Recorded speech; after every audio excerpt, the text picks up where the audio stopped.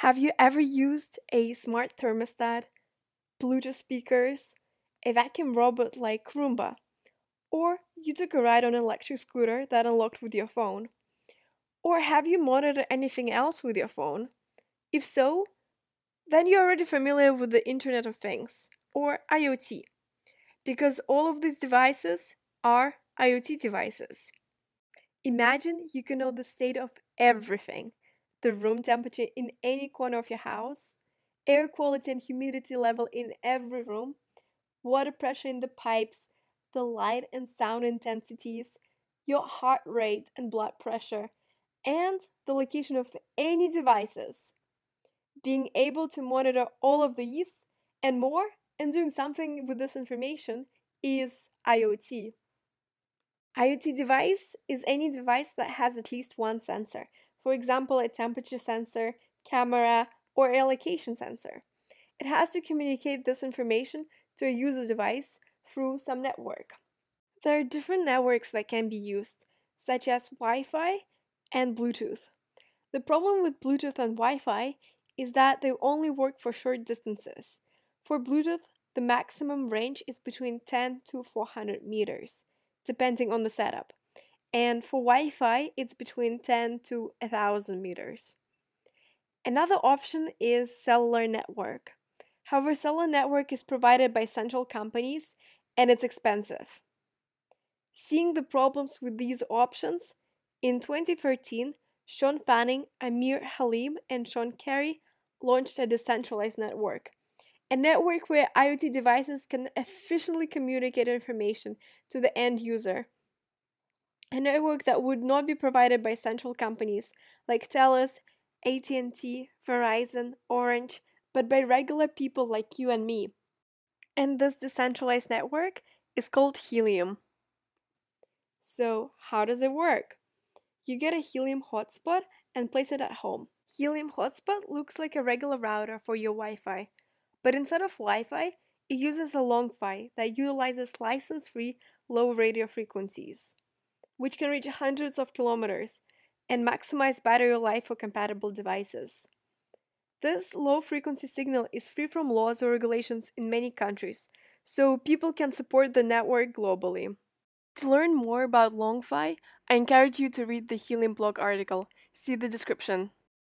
With a low-frequency signal, the data transfer speed is not designed for things like phone or video calls, web surfing, or watching videos on your phone or computer.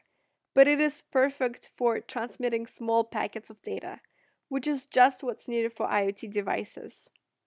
Helium Network is already supporting many devices. One example is Lime electric scooter, and I think many of you are familiar with it.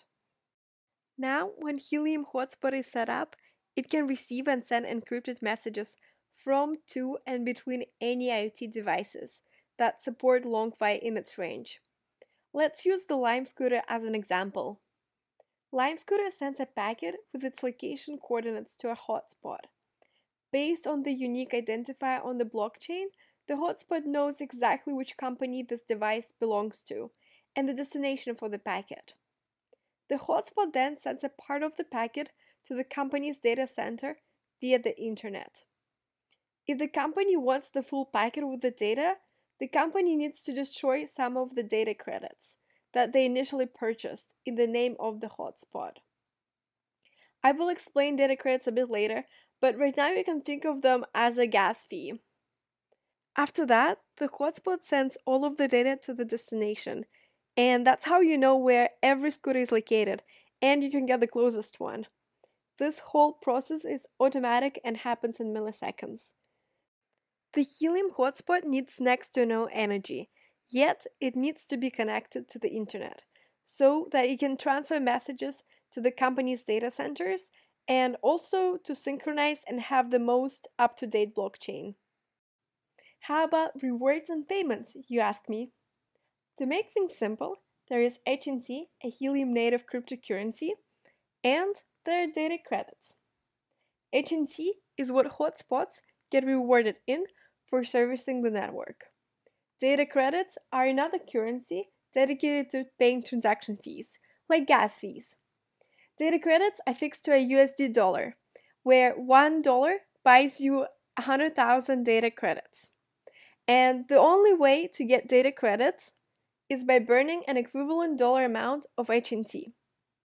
When a transaction on the Helium network is completed, the data credits are destroyed, which in the end reduces the total circulating supply of HNT, and this increases the value of HNT in the long run.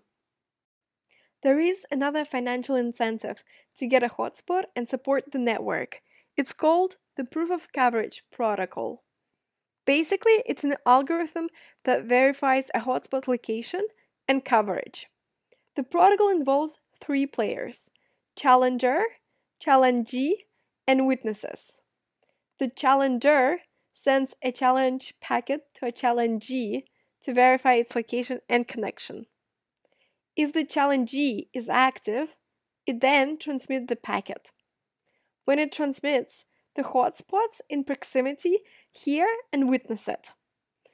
These witness hotspots then report this event to the blockchain, and the challengee is now confirmed. In the end, all of the participants get rewarded in HNT. You can check the distribution percentage on the official Helium page. Overall, the hotspots get paid just for being connected, which is called proof of coverage, and for actually servicing and transferring the data on the network.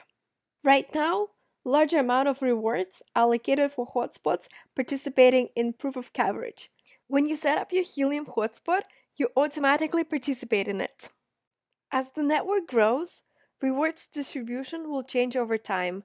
The rewards for proof of coverage will decrease, and rewards for transferring data will increase. Let me tell you about tokenomics. Helium has a maximum supply of 223 million HNT.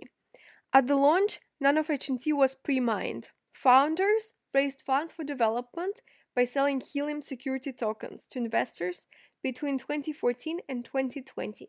Holders of these security tokens are eligible to receive a certain percentage of all mining rewards, which will decrease over time. The first HNT was mined in July 2019. The rate of mining was 5 million HNT per month, and halving is every 2 years.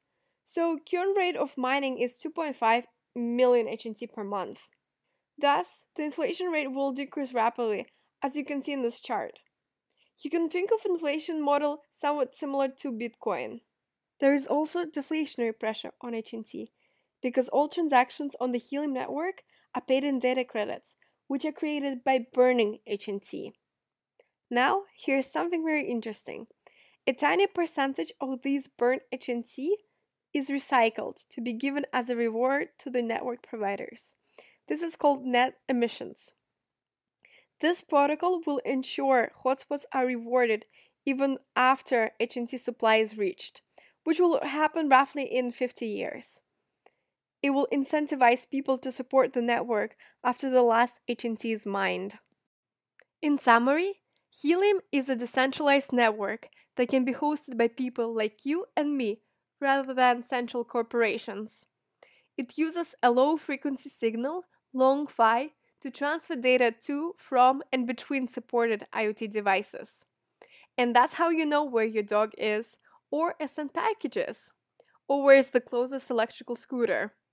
It gives businesses a new opportunity to build new IoT devices and integrate them with a cheap and secure Helium network.